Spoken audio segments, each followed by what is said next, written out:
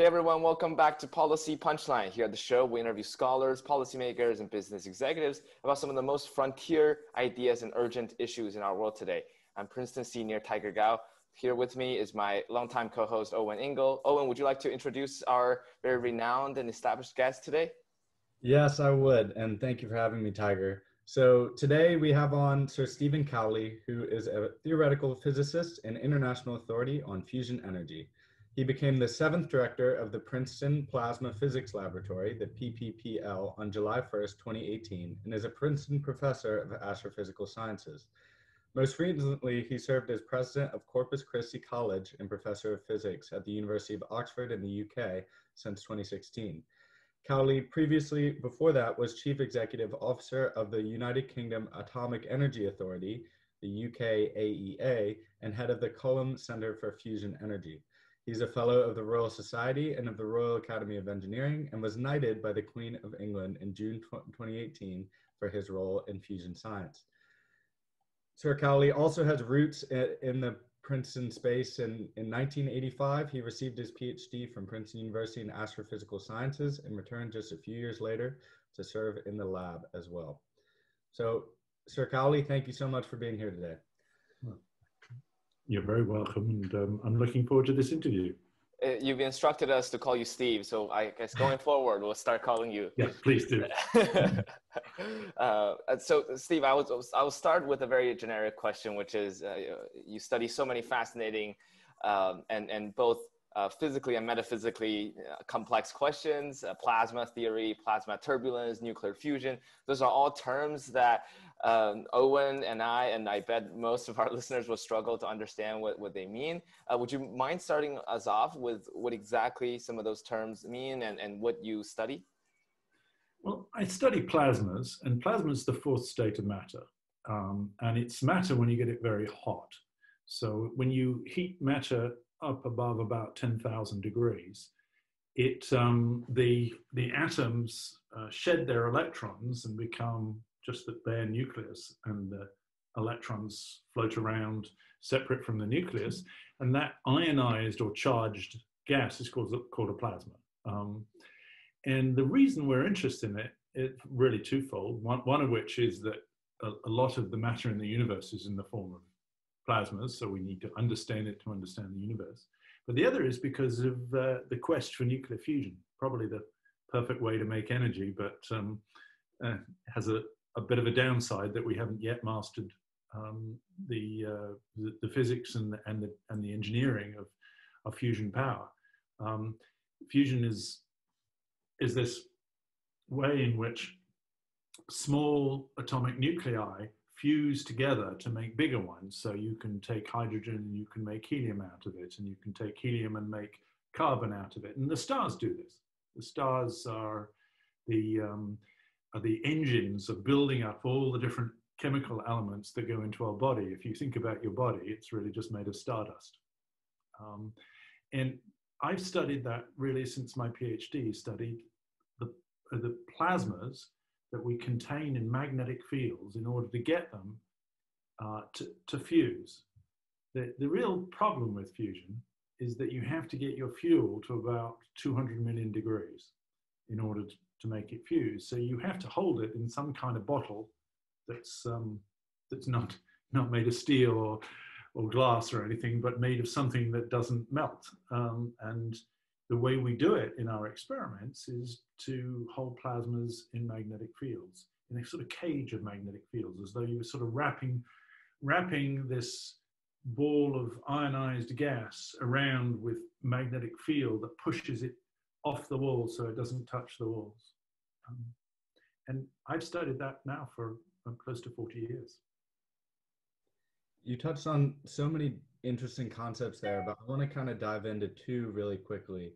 The first is one, you mentioned that it's the perfect energy source. I'm kind of interested in your qualifications there and your thoughts there. And then the second is when we think of the sun and the reactions and interactions going on there, they're quite different from what's going on in the lab. No, there's different elements involved. So what are some of the differences in terms of fusion energy out in the rest of the world or the rest of the universe and fusion energy in the Princeton Plasma Physics Lab? So it turns out that there's the sun does fusion very, very slowly. The sun is hot because fusion is going on in the center of the sun, but it does it very, very slowly. It takes hydrogen and it builds it up into heavy hydrogen, then the heavy hydrogen, it builds it up into helium, and then, you know, it's actually working its way towards carbon. And we want to do it faster than that to make energy. So there is one fusion reaction that's a lot easier than others, and that's between heavy hydrogen, which we call deuterium, and super heavy hydrogen, which we call tritium. And that fusion reaction is the easiest one to do. And the reason they're kind of hard to do is because you have to push two nuclei together so that they get really close. I mean, close, we mean, you know, more than about 10,000 billionths of a centimeter. To get them that close, you have to push them against the fact that they repel because they're charged particles, they're positively charged. And we've only ever figured out that you have to, the only way we can figure out to do that is to make them really hot so they run around like crazy, and every now and again they slam into each other hard enough that they actually fuse. And so the deuterium tritium, that's deuterium's heavy hydrogen, tritium is super heavy hydrogen. That reaction is the easiest one to do, and that's the one we have been doing at Princeton.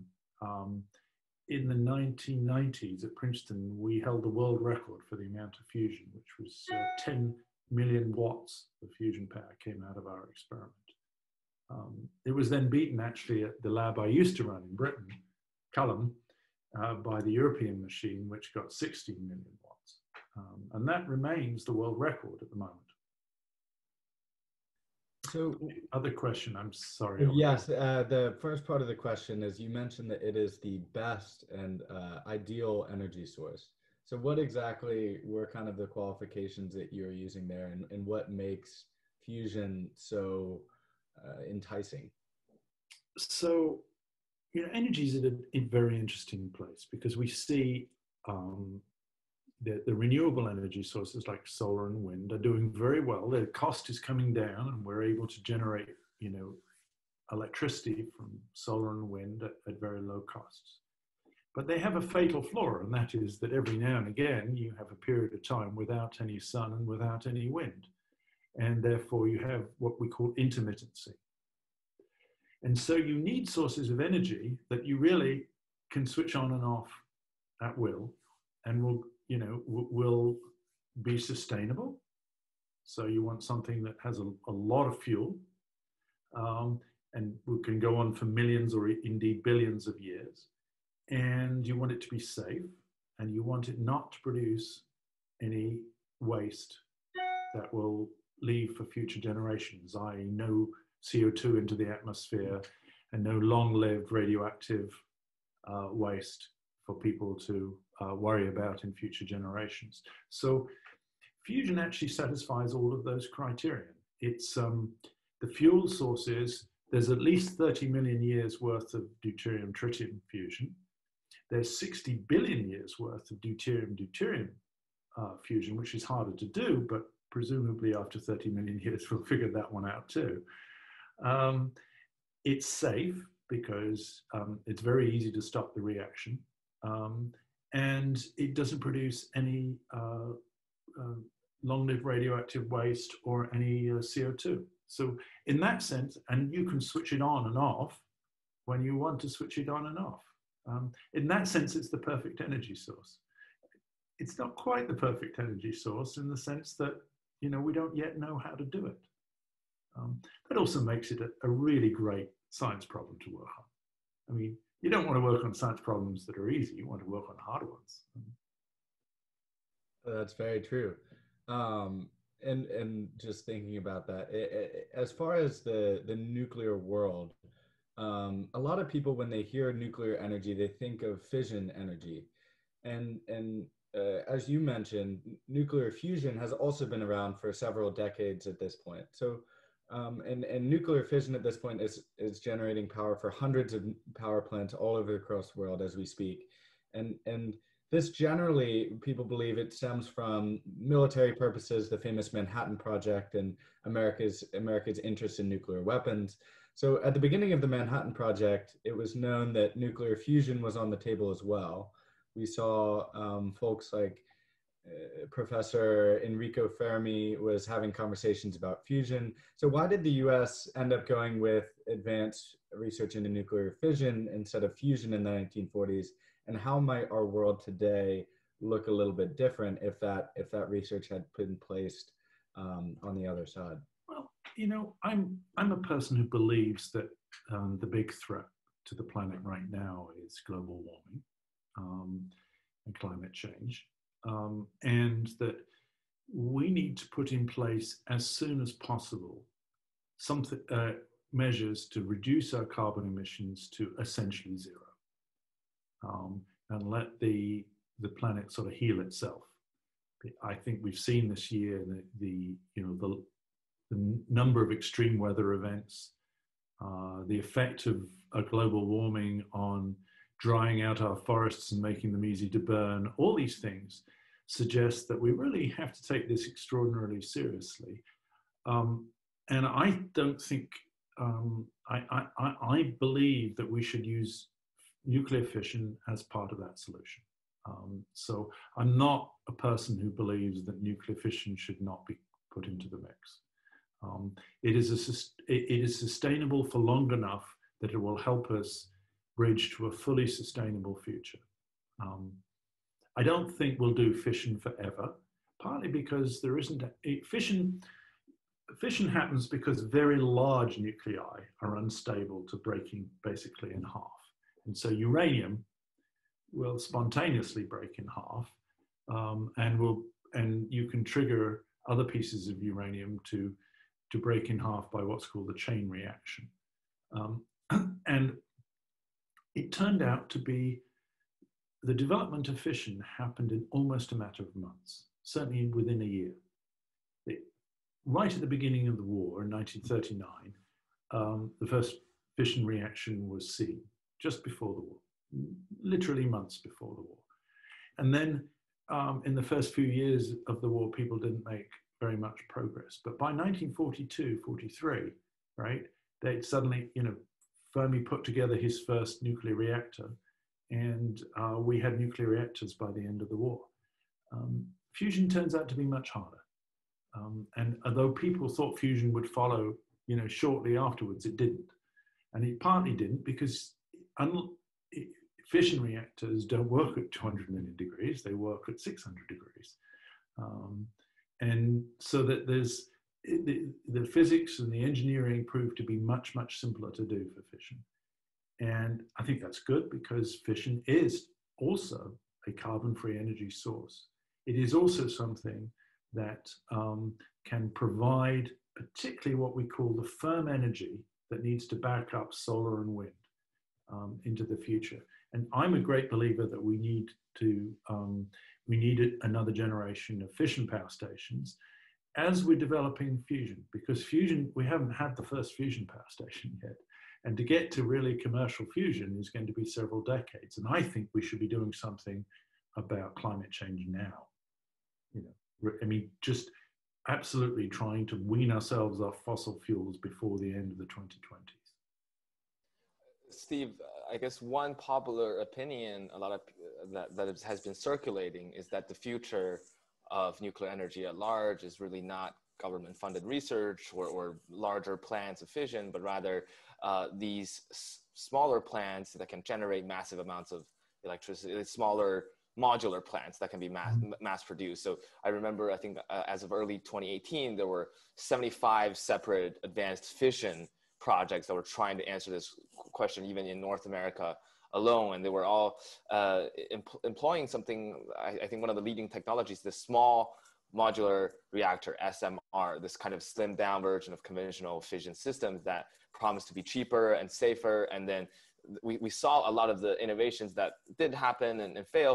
And I guess Bill Gates is a big proponent of it because he promoted the company TerraPower, which was doing something like this. So do you see that, right before we talk more about fusion, do you see fissions?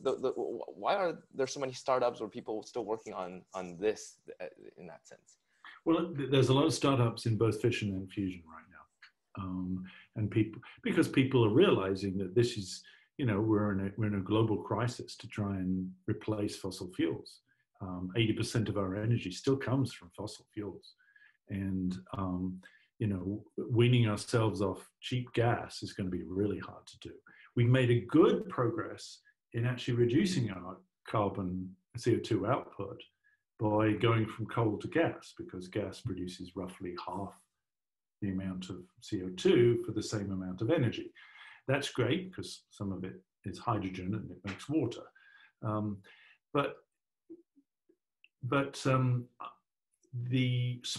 So going to the issue of small modular reactors, I think is very, very important development. The thing that so there are two things that are making fission not very competitive at the moment. The first is that building fission plants takes an awful long time and is very, very expensive because of the regulations that go with fission. Part of that is to make sure that everything's very, very safe. That regulation that goes with fission means that it takes sort of 10 years to build a fission plant. So all that money that you're investing is sitting there for the best part of 10 years, not generating any return. And that right away makes it very, very hard to make money out of fission. The second problem that fission has is that it's very people intensive because, again, of regulation. So Ralph Izzo, who's the chief executive of PSE&G here in New Jersey, I had tea with Ralph about 9 months ago, and we were talking about this. It really is, he has to employ more than 1,000 people on a site for a gigawatt fission plant. But for a similar sized natural gas, plant, about 15 people. And that's really because of regulation and because of all the issues surrounding it. And so that they're expensive to operate. And at the moment, because gas is so cheap, it's easier just to build another gas plant and burn some more gas. And that's a bad thing for the planet. And I will say, because of commitments, really not by the US government, but by local, by states, right? We're seeing support for keeping nuclear power going in states because that is a way to eat in and, to reduce our carbon footprint. One interesting thing that you mentioned there as far as fission goes is kind of the time scale and for some of the private investors, kind of that return on investment time scale. Is it similar in the fusion world? I've heard some accounts that it would nearly be like a 30-year wait before that capital was returned. Do you see that as a potential issue? Is it quite that long? Is that kind of a aggressive estimate there? I think we have, people always ask me how long to fusion. And I don't know the answer, because what happens in technology is a technological breakthrough suddenly changes the whole game. But I think we need some breakthroughs in order to get commercial fusion to work. We know how to do fusion. We just don't know how to do it at a cost that you will want to pay. There's a spectacular experiment being built in southern France called ITER, I-T-E-R. It's the biggest experiment humans have ever done. It's an over $20 billion experiment. And it'll be the first time that fusion not only produces some power, no electricity, but just heat, but is self-sustaining, right? When a fusion reaction happens inside your plasma at 200 million degrees, it releases energy in the form of a neutron, which is a neutral particle that goes out of the plasma and provides energy into the wall, and a helium nucleus that stays in the plasma that heats the plasma. So the fusion can heat itself. And that self-sustaining part of it means it can burn, in the sense just like a fire burns, right? I mean, because you've got a fire burning in your fire, you put another log on the fire, it will get hot and start to burn. And you can sustain the burning by putting new fuel, cold fuel, onto the fire, but the fire is hot enough that it'll keep going. If you have a very weak fire and you put another log on the fire, you'll kill it. And the experiment at Princeton in the 1990s was too weak to be self-sustaining. But ITER is going to be self-sustaining. But ITER is an experiment. It's not a demonstration reactor. It's too expensive to be a future power station. Nobody's going to want to pay that kind of money for their electricity. So what we're really doing at Princeton is trying to drive that cost down so that we can come into the market with something that's competitive and can supply electricity to people. And that requires some innovation. And one of the things that I'm trying to do at the lab is to stimulate as much innovative thought about how we're going to make it cheaper, and therefore get to market quicker. A couple of good ideas. We could be in the 2030s. We could be somewhere. Sorry to cut you off, Steve. I didn't mean to. Did you? No. I think and if we have to go with the big, clumsy kind of approach that we know works, right? I'm not sure that we will, even in 30 years, get to market. Economics is brutal. I guess just to quickly follow up on that question, though, what do you identify as some of the main challenges and obstacles, not just scientific ones, but also in terms of political ones, that are really preventing us from getting to the next stage of breakthrough for fusion? For example, let's say the president of the United States or someone comes to you and say, Steve, I really want this to happen. What do you need? Do you need money, or do you need more commercial investments, or do you just need more PhD students and talents and passion? Or is it because of computer science or physics or something else? What do you think is holding us back from achieving that vision? I know this is a very abstract. I don't know anything, right, that will work, right? But I can't imagine that 50 years from now, we won't be able to do fusion, right? Because we've done some, we've tasted success, right? The question is now to do it in a way that won't be prohibitively expensive. But how quickly could we do it? For instance, if the government said, right, we're going to spend 100 billion a year on that research because it's so important. I mean, that'd be a huge amount of money, right? 100 billion a year. But it would be comparable to the kind of money we were spending to go to the moon, right? Not very different, actually. If you go back and you look at what was done during the 1960s to get us to the moon, and it was a crash project, and certainly comparable to the Manhattan Project in the middle of the war. The Manhattan Project, the industrial capacity of the Manhattan Project that they developed in those 2 years that they developed the atomic bomb was the same size as the automobile industry in the United States at that time. And they did that in 2 years, right? So if you throw everything at it and say it's a national priority to do it, how fast could we produce fusion? Probably within a decade.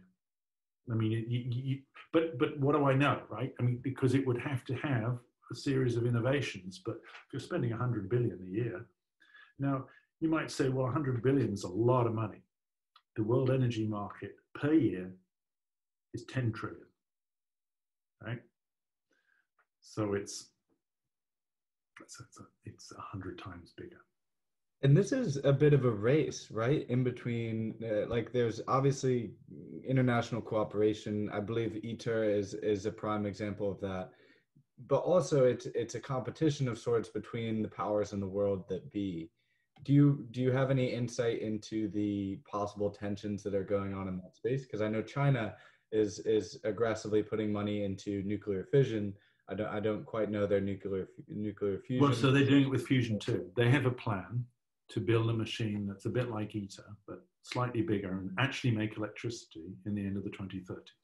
China seems to be having a plan in everything now. It's like Yeah. quantum computing, nuclear. They've got some cash, as it turns out. Yeah, and I would say, you know, I respect my Chinese colleagues because I think this is worth, doing.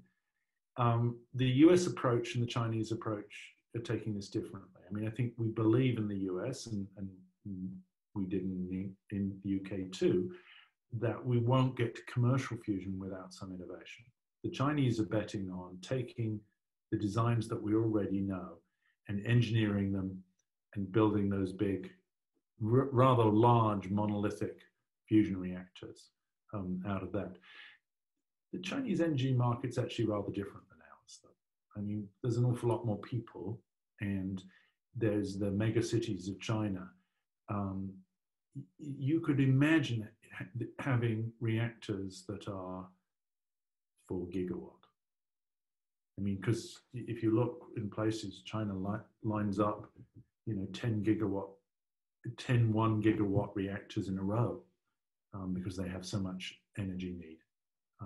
And whereas we tend to think of, scattering gigawatt reactors about all over the place. And this is kind of the opposite of small modular reactor. Small modular reactors, people are talking about 50 megawatts, 100 megawatts, so a tenth of a gigawatt, that kind of size. But the Chinese, they have such enormous energy needs. They might have a different kind of market, and they might have need for sort of very, very large fusion reactors that could provide a backbone of their energy system. So it's interesting, that the world isn't homogeneous when it comes to energy.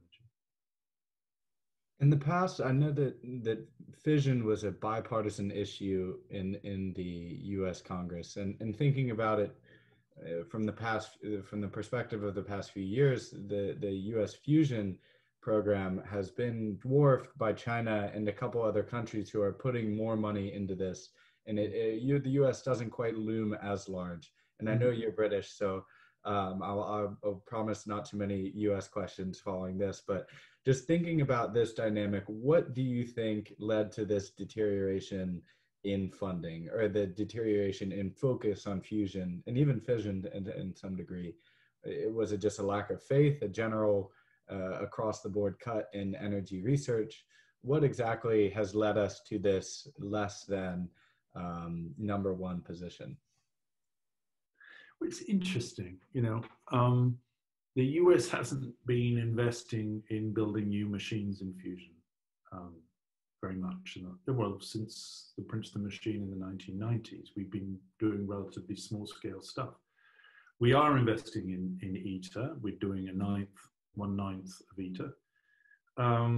But your question, some very smart points there. I think there is not been much faith that we're quite on the right path. And I think that's changing over the last few years. Department of Energy and Office of Fusion Energy Science is getting more money from Congress to do fusion research.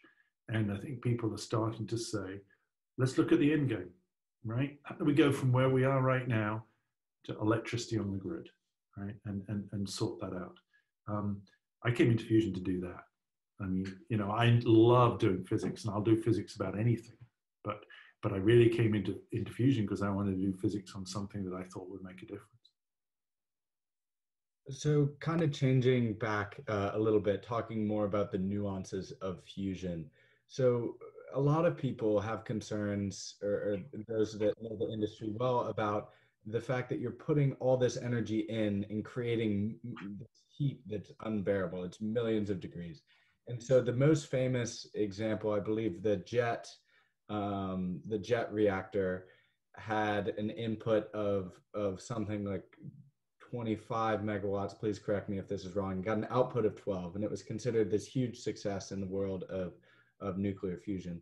So thinking about that in terms of our input to our output, and what the challenges are as far as the fusion efficiency, where do we stand there today after a few years after JET, and where do you see the next 10 years? That, of course, was the driving force to build ITER, was to actually create a device that would produce much more energy than it consumed. And because JET was not even, I mean, it was 24 megawatts in, it was 16 megawatts out, right? So, by the way, the 24 megawatts came out as well, but 24 megawatts going in created in total 40 megawatts coming out, right? But that's not going to get you to net energy production, because you then got to drive a turbine and the inefficiencies, etc. You could never do it with that. But ITER is going to produce 500 megawatts out, right, for less than 50 megawatts in. So at that point, you would say that we had got to the nirvana of sort of producing enough energy that it's usable. But ITER is not actually going to make any electricity from it, because they decided it's an experiment and that they wouldn't tie themselves down essentially by making electricity. So we're at that stage, Owen, where we think we can do that, right? But this is a bit like, you know, the Wright brothers have got getting the plane off the ground. Once you got the plane off the ground, then you got to say, well, what are we going to do with the airplane? So many, this is very kind of quasi-philosophical, but so many technologies were developed for war, right? Airplanes got a big boost by the fact that there was a world war shortly after airplanes were invented, and people poured money in to make better airplanes because it gave you an advantage in the Western Front in World War I. The Red Baron and all that. We don't have that driving, you know, fusion development, and we don't have that driving, you know, energy development at this time. So that imperative to win is less strong. And thinking back on fusion roots, kind of relating this back to an earlier question as well, there are fusion bombs, and there are fusion reactions that are in hydrogen bombs. So does this technology pose any sort of threat?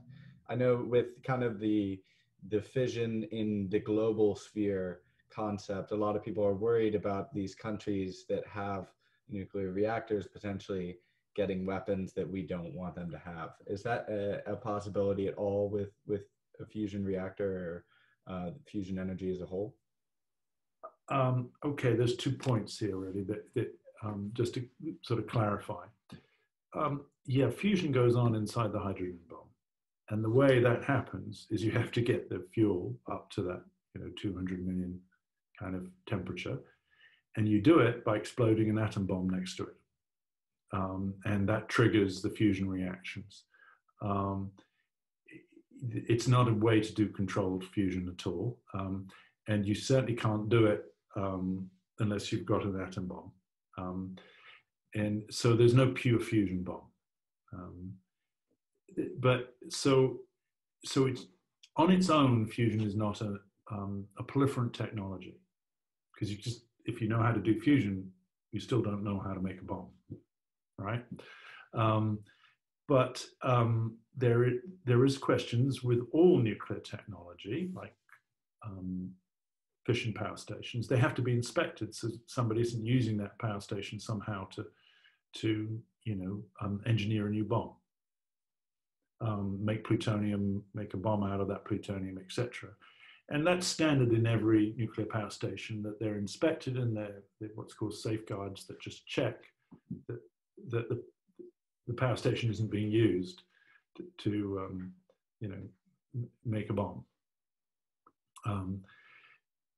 Fusion won't have any of these problems. So the proliferation risk from fusion is far less extreme. You know, it would be a very, very hard route to making yourself a bomb, that you first started by making fusion reactors, because we don't know how to do those, and we do know how to make bombs.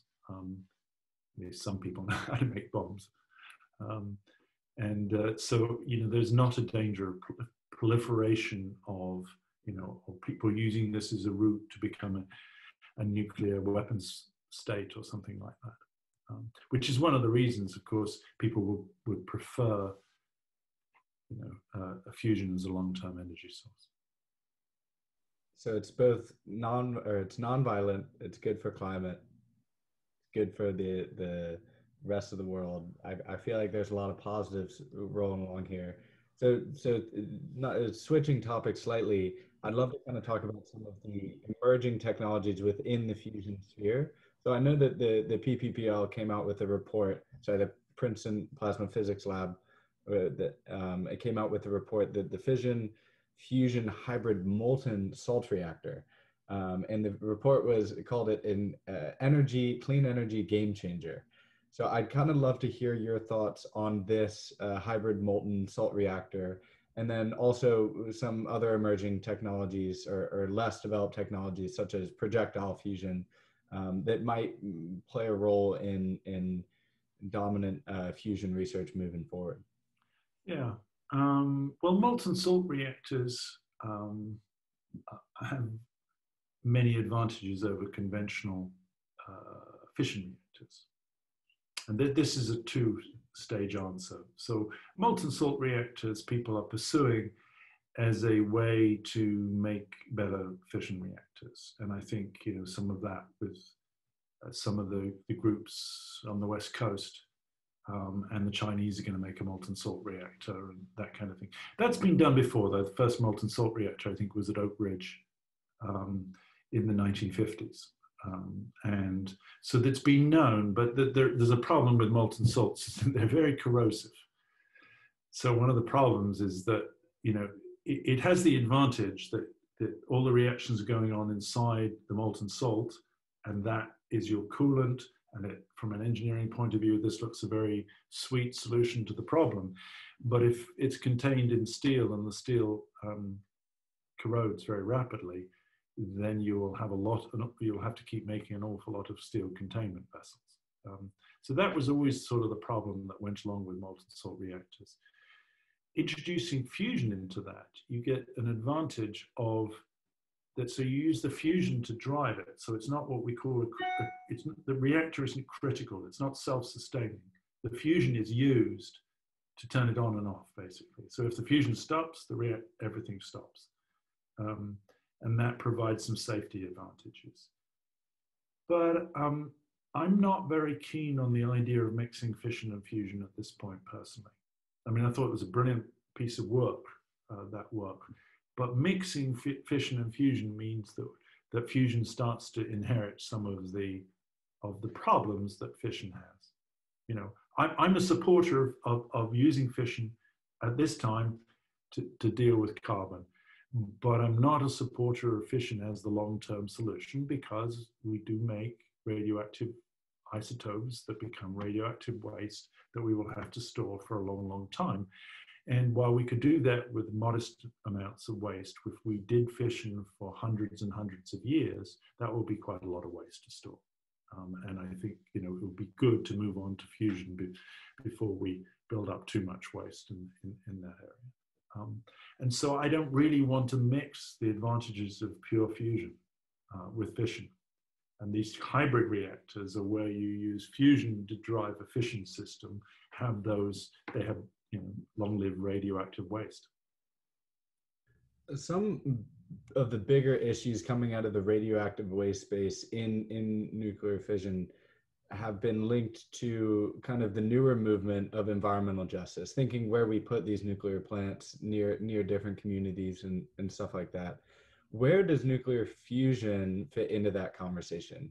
So this has been a big movement within the energy world, especially within kind of the democratic primaries that progress and some of the ideas that have come out of potentially next President Joe Biden's platform is social and environmental justice. So how does nuclear fission fit into this framework, and how might it improve environmental justice conditions moving forward?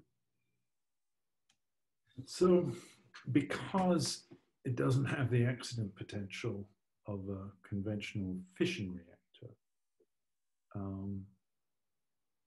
and because it doesn't have, you know, the problems, the release of possible release of radioactivity, as in, you know, Chernobyl. It can be sited, fusion reactors can probably be sited very close to human activity. Right? You don't have to keep them well away from a city or something like that. And so this, in terms of environmental justice, is a good thing. The other good thing about it is that we don't have to mine uranium.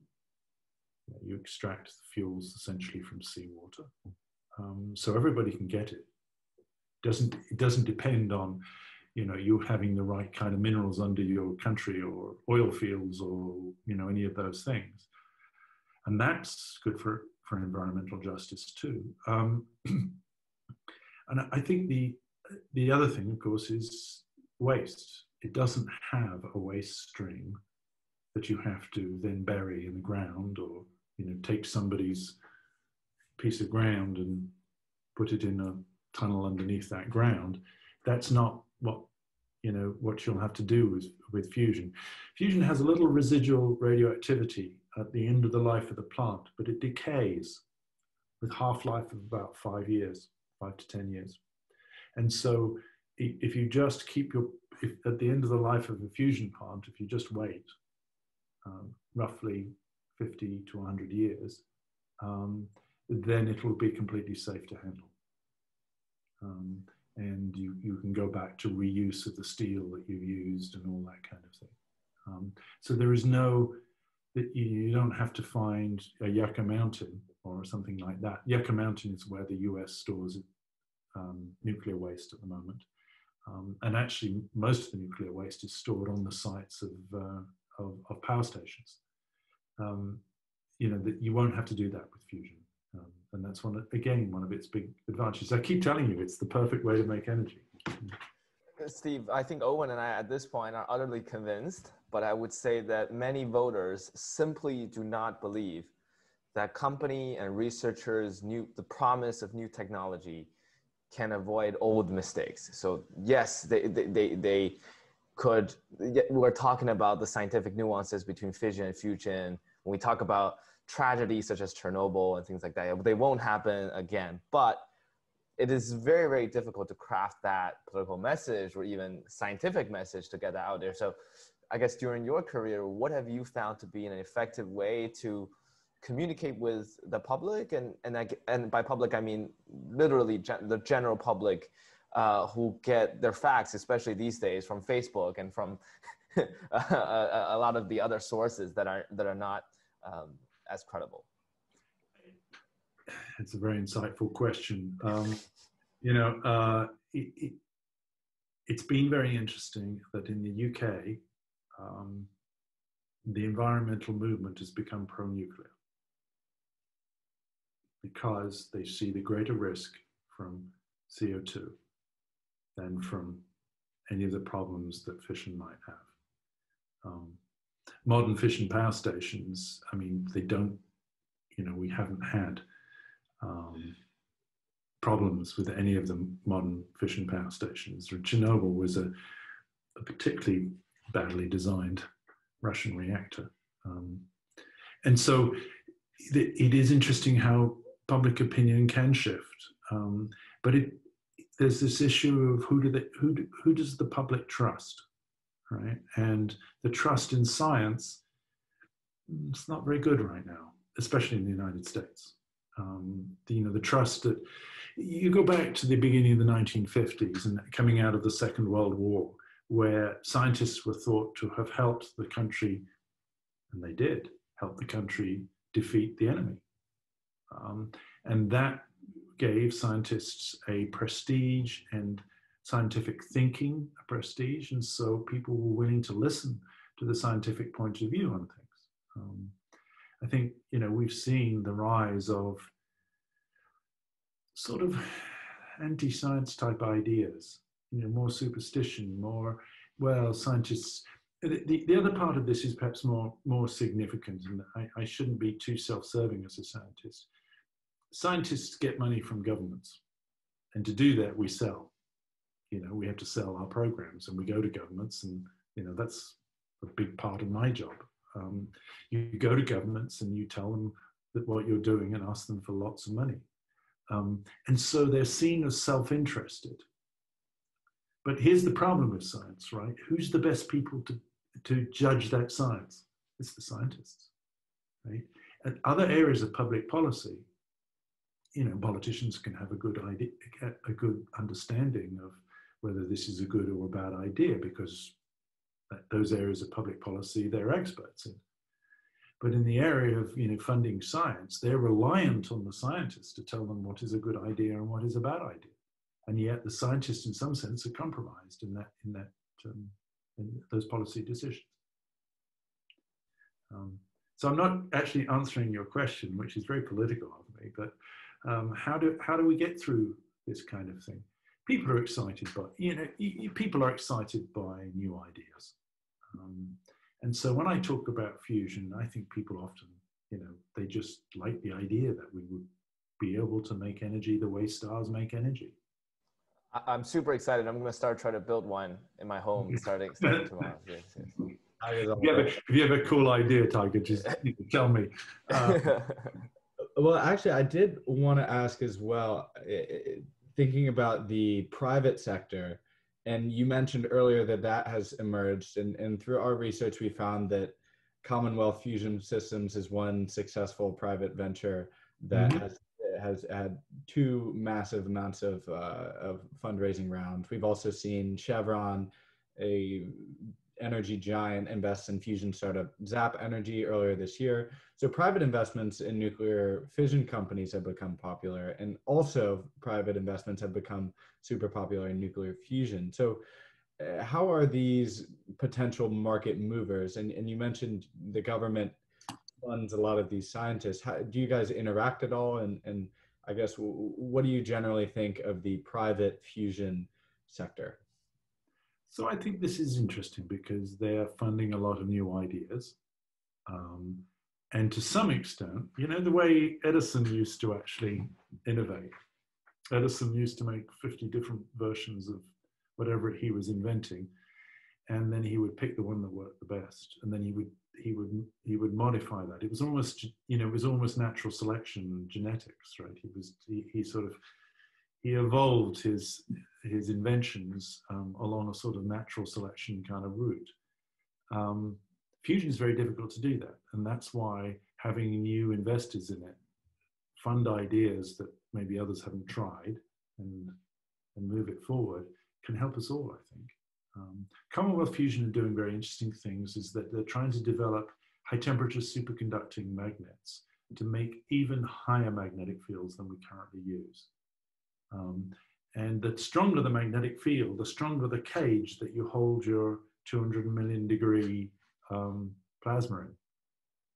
And so the idea of being able to produce those kind of fields will really help fusion, even if the actual sort of reactor route that they're pushing is not the right reactor route. They will have produced some technology that will help all of us.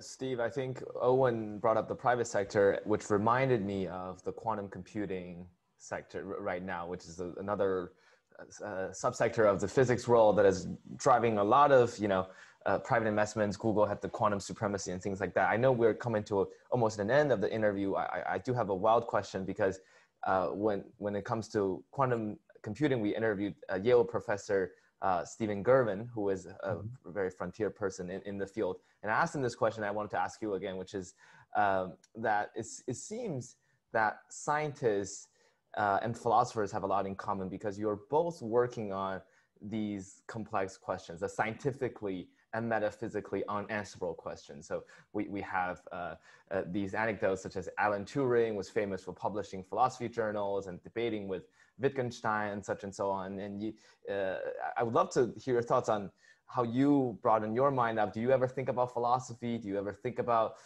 some of these metaphysically unanswerable questions and find inspiration from these discussions? Oh, sure. I mean, to stay current as a physicist, you want to go to colloquia and listen I'm interested in quantum computing. I think it's really a neat set of ideas. Always being challenged by new ideas. I mean, the enemy in life is boredom, right? The worst thing you can be is bored, as far as I'm concerned, right? I'll do anything not to be bored. And so stimulating my brain is one of the major things that I seek out, right? And new ideas, new things. I like arguing. I like meeting people that I disagree with politically, so that we can hash it out, right? And I think that's one of the shames of the current political climate, is that I might be a Democrat or I might be a Republican, but there are legitimate reasons to be either, right? And there are legitimate reasons to believe that maybe capitalism is the best way to run the economy. There are also legitimate reasons to believe that we should have socialized medicine. But these debates, they're just great to have, right? I mean, to hash those out and ask yourself, what, are we sure we really understand this? And, how does that work? These are great things. Next Thursday, I've been invited to a discussion of science and religion, right? And they sent me a bunch of questions to answer, so that they poll everybody who's going to this sort of, we're all going to sit around on Zoom eating our dinner and talking. If they need a Scientologist for a conference attendee, I can join last minute, Look, I mean, it's just, when you do these kind of things, and, I don't believe in God, right? But I don't not believe in God either, right? Because I think that it's one of the most interesting questions, why the universe, how the universe, what is it about, right? All these kind of questions. Well, maybe we can never answer those questions, but it's an extremely interesting question. And people always say things like, science and religion, that they're different things, right? You're answering different kinds of questions. And I don't think that either, right? One of the things you're doing with science is you're trying to explain the universe in terms of a simple set of rules, right? Most of us scientists, I think underlying, although we don't know the rules, are the laws of physics, which we only approximately know, right? But there's two interesting questions about that. The first of all is why those rules and why not another set of rules, right? And who made those rules in the first place, right? And does the universe always follow those rules? Because if you look at religious history, of course, there's the history of miracles. And supposing, right, you had a situation where the universe is going along following the laws of physics, and then something happened that simply does not follow the laws of physics, right? What would that be, right? Would that be evidence of a supreme being? We'd probably take it to be so. I think my mom would think so. Yeah. I walk out across Lake Carnegie. Right. And everybody's just utterly amazed. That's, so the idea that science and religion don't mix, I don't think is, and so I find these questions about, religion and science extremely interesting. And as I say, I don't not believe in God. I'd like to know about all kinds of things. So my last fun question is far less philosophical. And I also get the pleasure of asking the wrap up, so I'll do them both at the same time, as I know this is nearing your time of availability, nearing the end of your available time. Sorry. But one, you've been knighted. What a cool and interesting fact. So what was that experience like with the Queen, and how did that come to being? And then the second question is our wrap up for all our guests, which is, what is your punchline? Because it's called Policy Punchline. So if you had one message about nuclear fusion or God or anything else, what is your punchline? So sorry, those are two very conflicting questions, but I'll just tell you that it was an enormous thrill to be knighted. I mean, just, and I'm a great admirer of the Queen, who has discreetly been the head of state and not interfered with British politics, but yet in many ways been the unifying force in Britain. That must have been very difficult to do for all of her life, and she's approaching 100. And so I'm an enormous admirer of her. And it was just a huge thrill to be knighted, and an enormous honor, and probably not deserved, actually. So let's get to the punchline. We can't afford not to develop fusion. We can't afford not to develop fusion because we've got to be able to sustain our civilization. It's so that our future generations can lead the same kind of extremely privileged lives that we lead, and that people from underdeveloped countries can lead the privileged lives that we in the United States and Britain live. And that rests on energy. Energy is not, energy is what powered the Industrial Revolution. Energy is what stopped hunger in our countries. Energy is what made us warm. Energy is fun, right? I would say one of the most fun things you can do is sit around a campfire where you're pumping energy out into the atmosphere at unbelievable rate of knots, but just the feeling of the heat on your skin is one of the most transcendent feelings you can get. That's an amazing punchline, Steve. That really is. Thank you so much for joining Owen and I today for this fascinating conversation. We started with some basic science facts and concepts, and we moved on to some wild conversations. So thank you so much for joining us today. You're very welcome. Thank you very much. I enjoyed it. And this concludes this episode of Policy Punchlines. Please visit us on policypunchline.com, and please go follow Steve's work, both in fusion and beyond. Please keep following his work. Thank you so much for listening today.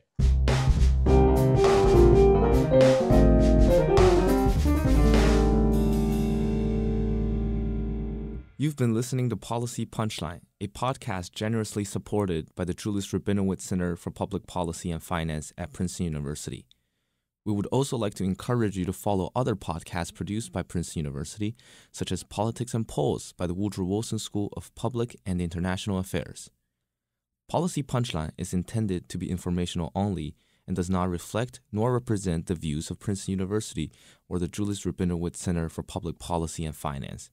For more information on subscription, donation, volunteering, or contact, please visit policypunchline.com. Thank you again for listening.